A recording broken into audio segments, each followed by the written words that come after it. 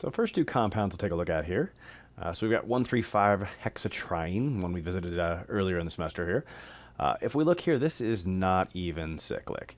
And not even cyclic, he fails rule number 1, and failing any of the first 3 rules, this makes him non-aromatic, and I'll just say non for short.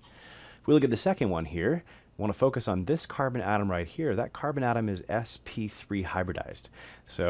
And being sp3 hybridized, he does not have an unhybridized p orbital, and he fails rule number 2. And again, fail any of the first 3 rules, and you're just simply non-aromatic. So if any system is not cyclic, or if you do find any sp3 hybridized atoms in the ring, right off the bat, they're going to be non-aromatic. Now the next comparison here, I've got cyclobutadiene and benzene, and we definitely already know benzene is aromatic, but I just want to kind of go through the rules with it. And so if we look at benzene, so cyclic and conjugated, you bet. Any sp3 hybridized atoms? Nope. So every atom is going to have an unhybridized p orbital. So it's a ring smaller than 7 carbon, so it will definitely be able to have a planar conformation. And then we count the electrons here, and that's pi electrons, that's pi electrons, that's pi electrons. We've got 6 pi electrons, or 3 pairs. That's an odd number of pairs, and that's a 4n plus 2 number, and that's why benzene is aromatic. Now, if we look at cyclobutadiene, on the other hand, so cyclobutadiene is indeed cyclic and conjugated. No sp3 hybridized atoms in the ring. It's smaller than 7 atoms or smaller, so it can be planar. But in this case, it has only 4 pi electrons here with the 2 pi bonds. So, and with 4 pi electrons, that's 2 pairs, that's an even number of pairs. That is a multiple of 4, and that's what makes it anti-aromatic instead of aromatic. So there's your big difference between anti-aromatic and aromatic. You've passed all the first 3 rules. It's how many pi electrons at the end. So now we're going to take a look at pyridine here, and pyridine is what we call an aromatic heterocycle. It has an atom in the ring that is not carbon. That's what makes it a heterocycle. So, and in this case, it's nitrogen. And I first want to focus on what is the hybridization of that nitrogen atom. And like it's got 2 bonding domains, 1 non-bonding domain. That's 3 domains total. And he's sp2 hybridized. So in being sp2 hybridized, he's got 3 sp2 hybrids. One is being used to make that bond. One is being made to make that sigma bond, I should really say. And then one is being used for this lone pair. So that lone pair is in an sp2 hybrid orbital. So no big deal here, but the big reason I want to point that out is it's not in an unhybridized p orbital, and so it's not part of the pi system. So we've got pi electrons there, we've got pi electrons there, we've got pi electrons there, and I've just confirmed that the lone pair is definitely not pi electrons, not being in an unhybridized p orbital. So with 6 pi electrons, that'll become important in a second. So but let's go back through the entire list of rules now. So it is cyclic and conjugated. There are no sp3 hybridized atoms. So it's a ring that's 7 atoms or smaller, so it can definitely be planar. And then in this case, 6 pi electrons is a 4n plus 2 number. It's an odd number of pairs, and that makes this compound aromatic. So before we talk about these next 2 examples, I just want to remind you of something. So if we look at this nitrogen over here, he's got 3 bonds and a lone pair, and if I asked you his hybridization, hopefully you'd come up saying sp3. So now I want to add in this pi bond right here, and if you notice that nitrogen's kind of in an allylic position, and it turns out he's no longer sp3 hybridized. So as we learned a little bit earlier, so if we take a look here, resonance considerations here, we can draw another resonance structure.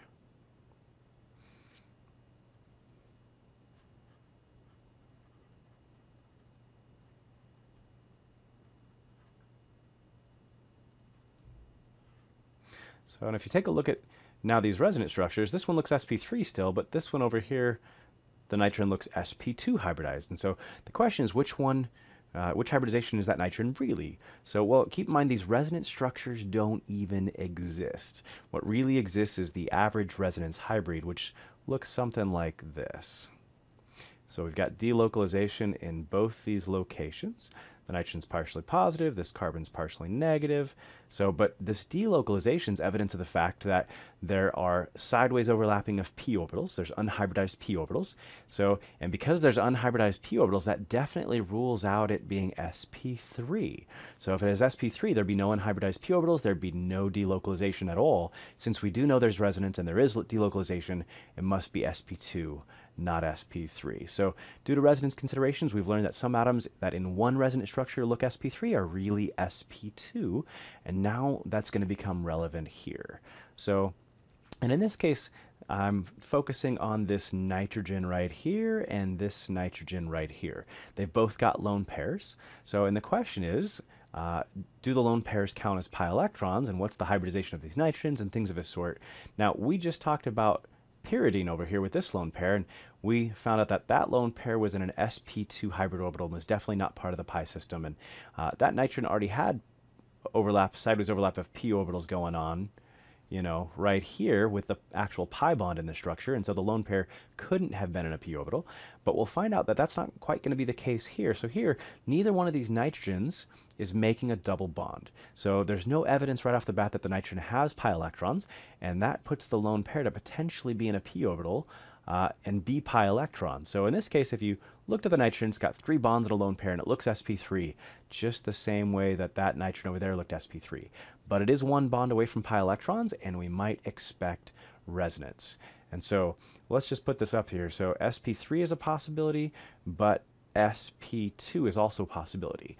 Now let's just look at the results, though. If he's sp3 hybridized, well, if he's sp3 hybridized, that means he's not going to pass rule number 2, and that would just make him non-aromatic. But what if he's sp2 hybridized? If he's sp2 hybridized, that means he's going to have an sp2 hybrid orbital to make that bond, to make that bond, and to make that bond. And that means the third unhybridized p orbital, that is where the lone pair is, in a p orbital. And if it's in a p orbital, that means they're pi electrons. Well, we already know that these are pi electrons, but now we just figured out that if indeed we're sp2 hybridized, the lone pair is also pi electrons, and that's going to leave us with 6 pi electrons. That's an aromatic number. So in this case, this is cyclic and conjugated. If we're sp2, then we'll pass rule number 2. Definitely could be planar, being a small ring. And in this case, would have 4n plus 2 pi electrons, and that makes this aromatic. So, and that is indeed the case. So the idea is that we had a chance of being either non-aromatic if that nitrogen atom is sp3 hybridized, or aromatic if he's sp2 hybridized, and whichever one of those is more stable is what nitrogen chooses to be. And so in this case, the nitrogen chooses to be sp2, and that makes this molecule aromatic. Now it's going to be a little bit different in the next example here. So in this case, with this nitrogen, again, he has a chance of being sp3, and if he's sp3, he fails rule number 2, and he's going to be non-aromatic. So, or that nitrogen, being 1 bond away from pi electrons, if there's delocalization, that would make him sp2. The problem is then that lone pair is going to count as pi electrons, and those are definitely pi electrons, and that comes out to 4 pi electrons, and that's going to make him anti-aromatic. So now the nitrogen's got a choice. If he's sp3, he's non-aromatic. If he's sp2, he's anti-aromatic, and it turns out of the 3 options, being aromatic is the most stable and the best. Being anti-aromatic is the least stable, highest energy, and is the worst. And so out of our 2 choices, we'd actually pick being sp3 hybridized and being non-aromatic. And so the crux of it is this, is when you've got a lone pair on an atom in the ring, sometimes it's going to count as pi electrons and sometimes it won't, and you have to know when. So we learned on the last slide here, so if you've got a lone pair on an atom, if that atom already has a pi bond, then the lone pairs it has do not count. That's the first thing. So next thing is if you've got a lone pair on an atom, if it does not have any pi bonds, and notice this nitrogen's not directly making any pi bonds, then the lone pair counts if it makes it aromatic, but the lone pair doesn't count as pi electrons if it makes it anti-aromatic. And that's kind of the deal here. So again, if an atom is not making any double bonds, the lone pair may count. But if the atom is making any double or even triple bonds, then its lone pairs don't count. That's kind of the rule here. So let's look at some more examples. All right, so more practice for this same concept here. So in this first example here, we are cyclic. So, and the question is, do we have any sp3 hybridized atoms in the ring? And so in this case, this oxygen has 2 lone pairs, 2 bonding domains as well, and he does look sp3 if there's no delocalization. But the lone pairs in the oxygen, that is 1 bond away from pi electrons, so there is a chance for delocalization. And we learned in a ring is that that delocalization only takes place if it makes it aromatic. If it makes it anti-aromatic, it won't take place. And so in this case, the question is he sp3 hybridized, that oxygen, or is he sp2 hybridized? Now, if he's sp3, that's easy. He's just simply non-aromatic. But if he's sp2, well, key is he's got two lone pairs, but only one of them even has a chance of counting. Being sp2 hybridized, one of those lone pairs is just going to be in an sp2 hybrid orbital.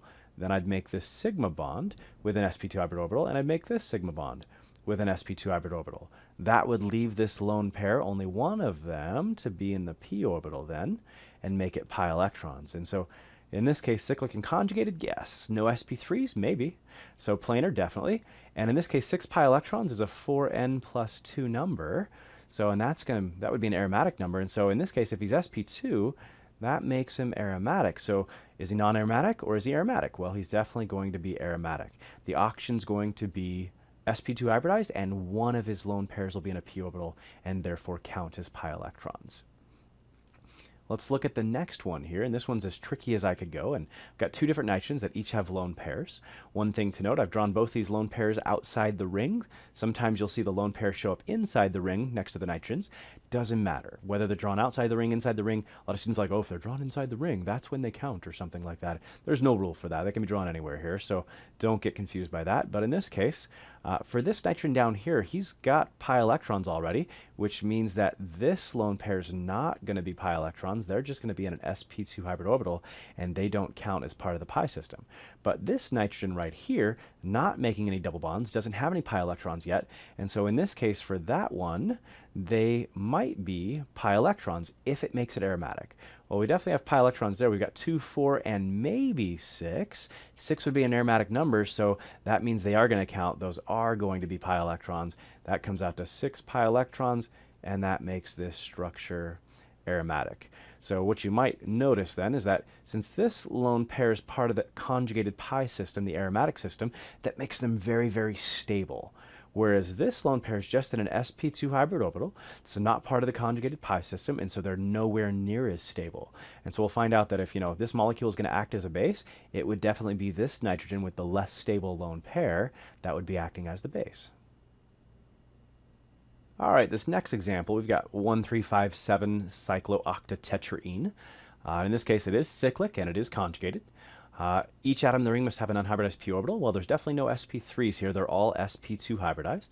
So, but the crux here is it planar? And we said earlier, if you've got 7 atoms or less in a ring, it can definitely be planar. If you've got 8 or more, maybe it is and maybe it isn't. So this is one example that I want you to memorize that it is not planar. It's not, again, there's no rule that says 8 atoms or more are always not planar, but this specific example is not planar, and we expect you to remember that. So if we kind of looked at what this actual structure looks like, so it kind of looks like a funky boat or something like that. So, and some people will draw it like this, and whether you put the double bonds in those locations or the other 4 locations, whatever you want to do. But in this case, it's not planar. We expect you to know it's not planar. And being not planar, it fails rule number 3, and failing rule number 3 is going to make it non-aromatic. Now, had it been able to be planar, 4 pairs of pi electrons, 8 pi electrons is an anti-aromatic number. It would have been anti-aromatic. But not being able to be planar makes it non-aromatic instead. Now in the next 2 examples here, we've got carbocations, and one thing you might recall about these carbocations is they are not sp3 hybridized, they are sp2 hybridized. And being sp2 hybridized, they have an unhybridized p orbital, but being carbocations, they're electron poor, that unhybridized p orbital is actually empty. It does not have any electrons in it. We're not going to add any extra pi electrons or anything of that sort. So, but if you look at these both in tandem here, they are both cyclic and conjugated. Every atom in both rings are sp2 hybridized, so there's no sp3s. They're both 7 atoms or smaller, so they can be planar. And the question then comes down to the number of pi electrons. Now, this one's got 4 pi electrons. This one has got 6 pi electrons. So, and there's your big difference here. So with 4 pi electrons, this structure is anti-aromatic and fairly unstable, whereas this one over here is aromatic with 6 pi electrons again, and is fairly stable, as far as carbocations go anyway. So there's your big difference. So, but carbocations are sp2, not sp3. Sometimes that's a way of getting around rule number 2, right? So if these hadn't been carbocations, but just sp3 hybridized carbons, both of these structures would have ended up being non-aromatic instead. But again, being carbocations, they're sp2 instead. All right, the last example we're going to look at is an example of what we call an annulene. So, and it's a very big ring. It's definitely bigger than 7 atoms. So, it turns out it is cyclic. It is conjugated. You got it alternating single and double bonds all the way around. There are no sp3 hybridized atoms. They're all sp2 in the ring. And the question is, can it be planar? In this example, it turns out can. There are definitely planar annulenes that exist. So again, I said earlier, if you've got 7 atoms in a ring or less, you definitely can be planar. But if you have 8 or more, you might or may not be planar. This is an example that is planar, and that's actually why I'm showing it. I don't want you to come away with a rule saying that 8 or more atoms are never going to be planar. It's not true. Here's an example that definitely proves it. And so in this case, if we count the pi electrons, there's 2, 4, 6, 8, 10, 12, 14, and that is 7 pairs, an odd number of pairs. That's a 4n plus 2 number. So, and being a 4n plus 2 numbers, this is definitely aromatic. So again, one word to the wise. Again, if you've got 8 atoms or more in the ring, some are planar, some are not. And here's 2 concrete examples I gave you that you should definitely memorize. So again, 1357 cyclooctatetraene definitely is not planar, but here, this annulene with 14 pi electrons definitely is planar.